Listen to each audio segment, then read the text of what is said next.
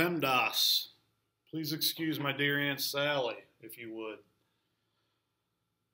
That's essentially what this test boils down to. Yesterday, I gave you some definitions to notations. Basically, I introduced you to the f of x, where instead of saying y equals 3x plus 2, it'll say f of some number equals 3x plus 2, and then you substitute in that number for x. That's the easy part. Anybody can say, I'm going to turn that x into this number. The hard part is then solving this side of the equation, and to do that, you need to follow Pemdas. So I'm going to talk to you about Pemdas maybe a little bit differently than the way you've heard it before. And the way you've heard it before is parentheses, exponents, multiply, divide, add, subtract. So instead of writing down multiply and divide, because I know you know what MD means, I wrote left to right. That means you don't necessarily multiply before you divide. You work left to right. So let me give you an example of a common mistake. 18 divided by 2 times 3. If you strictly follow Pemdas and you say, I have to multiply before I divide, then you would multiply the 2 times the 3 because you're multiplying first, and then you would divide and your answer would be 3.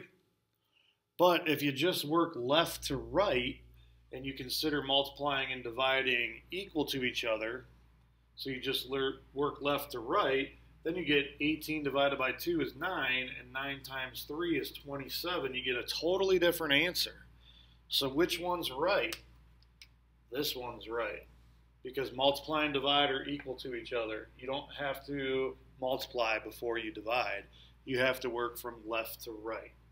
So it is not, in fact, 3. It is 27. All right, and the same thing goes with add and subtract.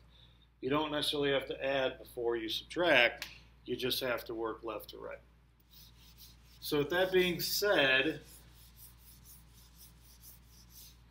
the problems that I want you to do today in the do section are just practice on order of operations. Order of operations is really what PEMDAS is. If you see a standard that says order of operations, PEMDAS is just a acronym to get you to remember what order to do your operations in. So all the problems you see today are not going to have the function symbol, and they're not going to tell you what to put in for x. The number's already been put in for x for you.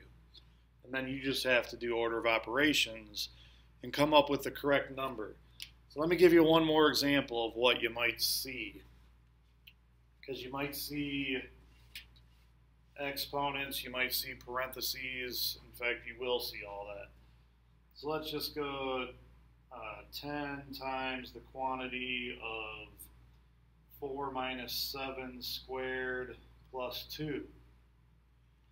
All right, if you see something like this, you might want to distribute first. That might be your first instinct.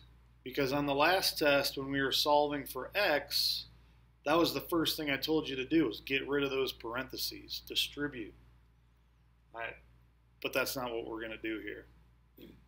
You want to follow order of operations, and parentheses is the first one. So you're on the right track if you want to distribute, because you're trying to get rid of your parentheses. But really, parentheses means do everything you can inside the parentheses first. And you can do 4 minus 7 because those are like terms. There are no variables with that. So that's what you want to do first here. So parentheses means do what's inside the parentheses. So you would get 10 times negative 3 squared plus 2. Now, you still might want to do 10 times negative 3 and come up with negative 30. But if you did that, 10 times 3 is multiplying. That's the M in PEMDAS. You forgot about the E in PEMDAS, the exponent. So it all comes down to PEMDAS. You got to do the exponent before you multiply. So negative 3 squared, anything squared, you're just multiplying it by itself. So negative 3 squared means negative 3 times negative 3. And hopefully you remember that a negative times a negative is a positive. So negative 3 squared is actually positive 9, not negative 9. So now you have 10 times 9 plus 2. Now you can multiply. All we have left is multiply and add, and multiply does come before add. Plus it's also left to right, so it'd be hard to mess this one up.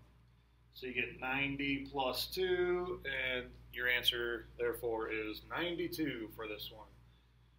92 is the answer. If you don't follow order of operations, if you distribute first, or if you get to this point here and you say that's negative 30 squared is 900, you're going to get the wrong answer. You're going to get something way too big, or distributing is going to mess you up there as well. So order of operations, kind of review.